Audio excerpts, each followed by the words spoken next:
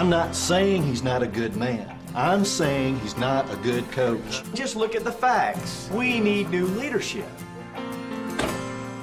But died again. There are thousands of couples who are unable to have children. I feel like there are giants of fear and failure staring down at me, waiting to crush me. I'm tired of being afraid. What's the purpose of this team? Win ball games.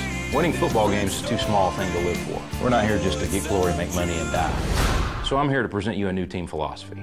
We need to give God our best in every area. And if we win, we praise Him. And if we lose, we praise Him. What are you doing? This program's going in the tank. You got a chance, man. Coach, I'm done.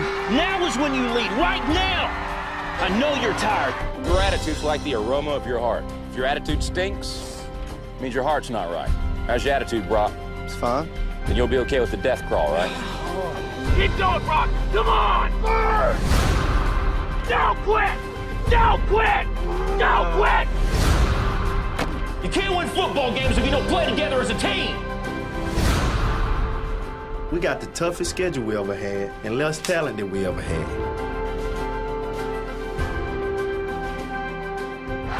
Make them pay, boys! Make them pay! For the rest of your life, you will remember today. I want you to remember that you held nothing back.